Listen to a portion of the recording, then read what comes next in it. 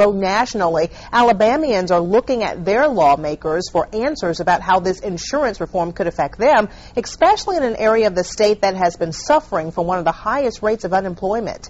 WAFF48's Christy Aletto joins us now from our Shoals newsroom. Christy, you spoke with members from both houses of Congress about this insurance reform. That's right, Kim, and both Congressman Aderholt and Senator Sessions say, though they're in recess, there's much work to be done on the health care reform issue that's tabled in the House.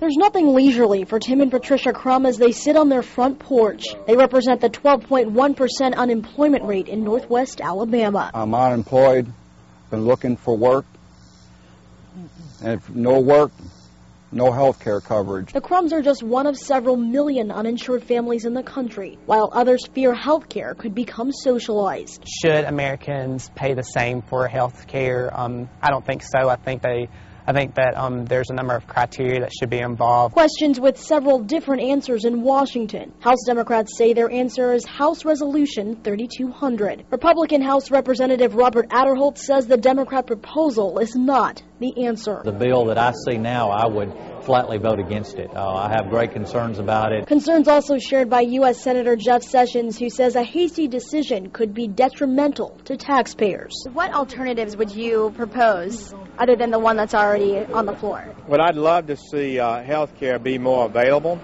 be more portable for people who have it, get the cost of it better if we can. Lowering the cost of a doctor's visit, an emergency trip to the ER, or a routine checkup. But for now, it's still up for debate as families like the Crums wait for something more affordable.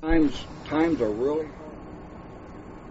Now, Congress is out of session for the month of August, and like the rest of the members of the 111th Congress, Aderholt and Sessions are making their way across the valley to meet with their constituents. Reporting live in our Shoals newsroom, Christy Aletto, WAFF 48 News.